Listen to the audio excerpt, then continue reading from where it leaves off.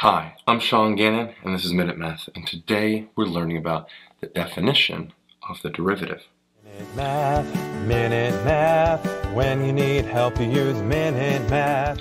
We're given this critical thinking question.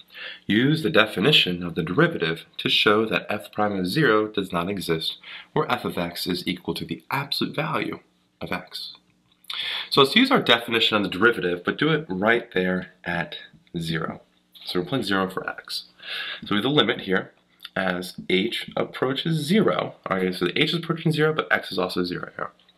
Of our function, this absolute value of x, so it's absolute value, and instead of x I'm putting in 0, so 0 plus h minus the absolute value of 0 all over just h.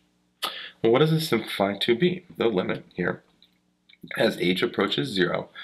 This here, well, 0 plus h is just h, so the absolute value of h here, absolute value of 0 is 0, subtract 0 doesn't do anything, so we just have an absolute value of h here, and it's over just h. But what happens here as h approaches, well, 0? Well, what we're going to do is just go test values and see what happens at the positive and negative as we get closer to 0. Now we're dividing by itself. H divided by h in a sense will always equal 1. And so what we're doing there is seeing what happens as we come from the negative from the left hand side or from the positive from the right hand side. So if we're coming from the left,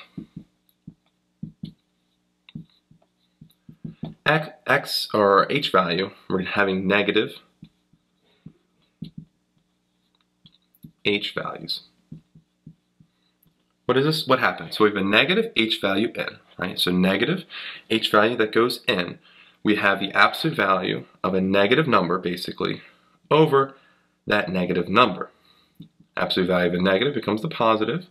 We have positive over negative, and overall this becomes a negative. And it's a negative 1 because it's over itself.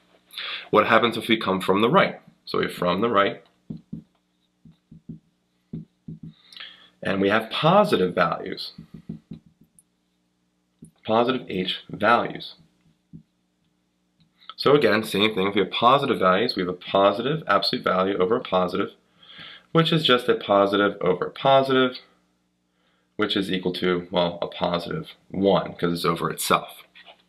And so notice here that the left and the right side of this limit don't approach the same exact value. And so what this tells us here, that this definition basically saying that the limit doesn't exist there, and so we don't have a derivative right there when x is 0. So f prime of 0 doesn't exist here because we can't do the limits. Left and right hand side are not the same, so our derivative does not exist there. I hope this video was helpful for you, and if it was, please subscribe to this YouTube channel and like this video. This helps us make more free math lessons for you and for everyone else. So as always, thanks for watching. Minute Math, when you need help you use Minute Math.